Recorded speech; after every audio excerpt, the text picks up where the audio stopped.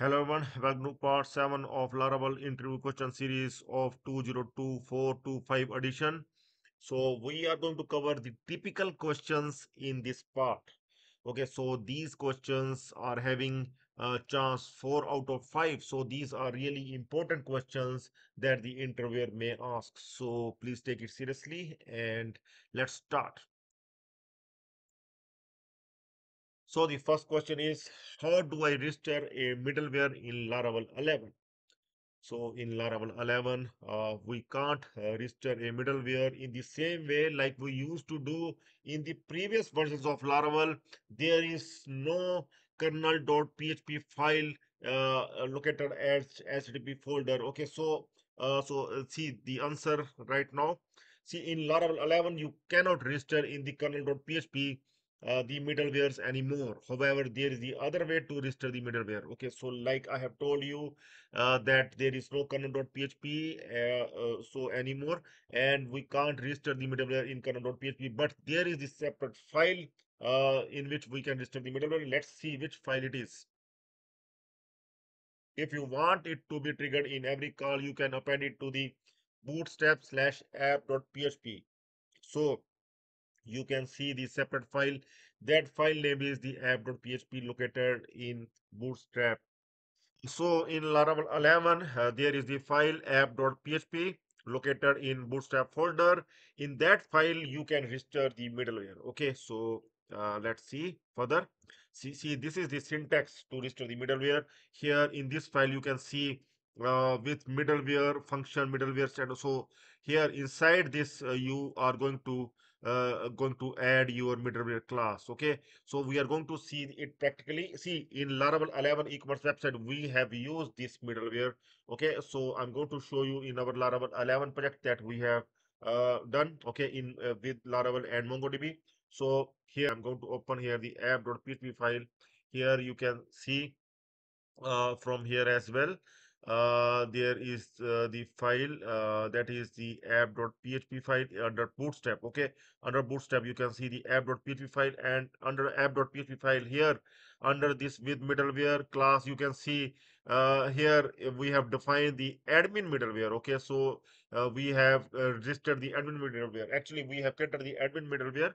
Inside the middleware folder you can see we have created the admin middleware, and we have registered that admin middleware inside app.php file, and here it is. This is the syntax for registering the middleware. Okay, admin middleware. Okay, so here you can see that we able to register the admin middleware like this. Okay, so I hope that you understand this thing.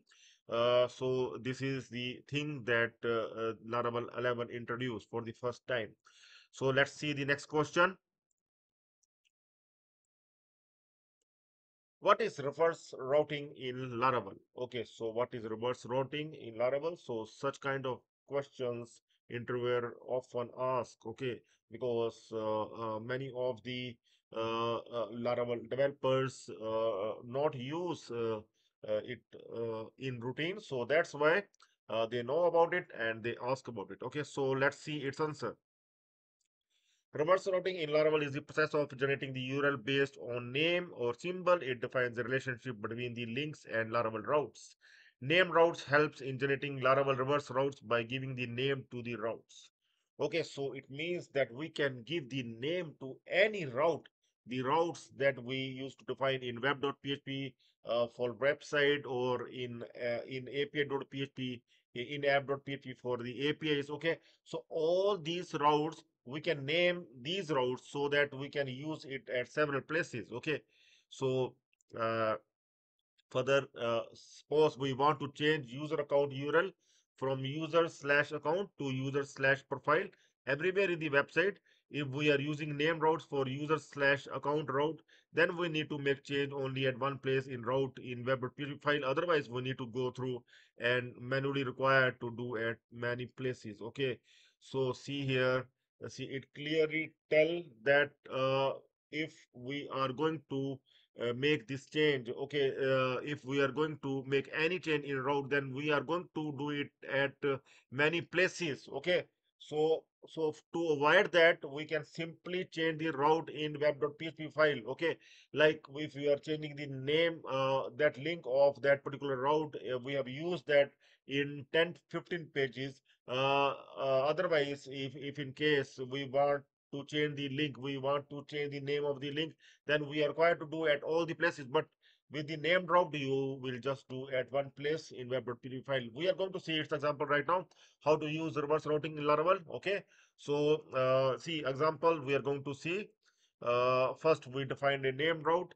Laravel routes are defined in your route files, which are located in the routes directory. Here's how you might define a route for a user account. Okay, so see here, we have defined this route in web.php file.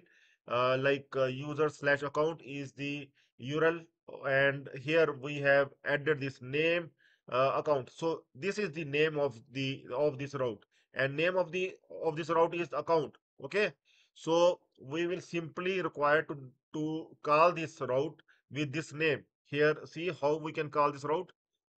Once you have named route, you can generate URLs to that route using the global route function. Okay, so we can simply call this route anywhere in any of the file like this. This variable will have this URL, user slash account.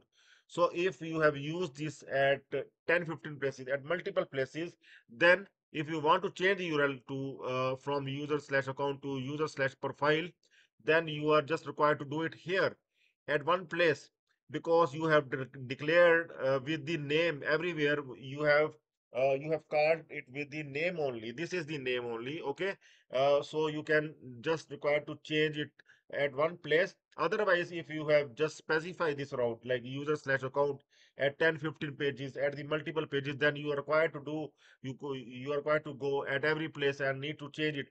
But here you are just required to change in web.pdf file, and it will get reflected it in all places. Okay, so I hope that you understand this concept. Okay, so let's see the next question. What are packages in Laravel? Okay, so the packages are really important. We used to install so many packages in Laravel.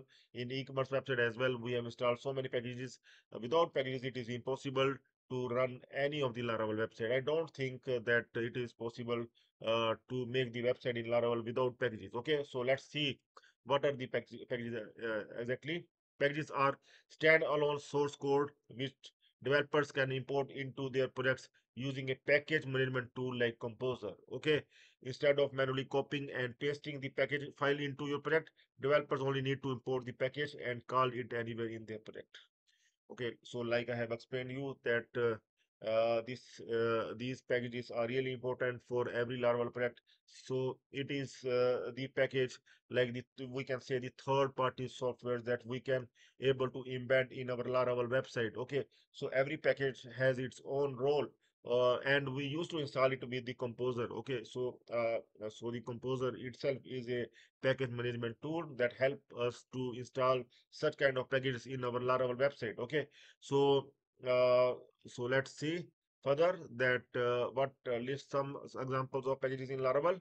So we're going to see the examples. Some of the most common packages are intervention, mart website, DOM, PDF, passport. So all these packages we have done earlier in our e-commerce series. Lot of times we have done in our e-commerce series. Intervention we have used for the images, for resizing the images, for uploading the images. Mart website we have used for importing, exporting the Excel file.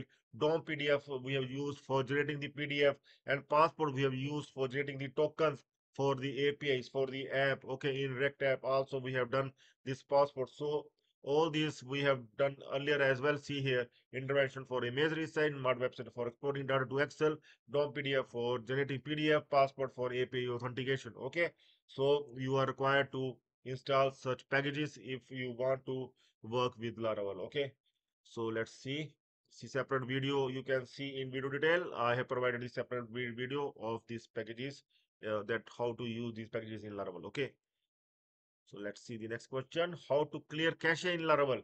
So many times we are required to clear the cache in Laravel. So there are different commands that we can run, artisan command that we can run for our project that will clear the cache in Laravel. We can run below artisan commands to clear cache in Laravel.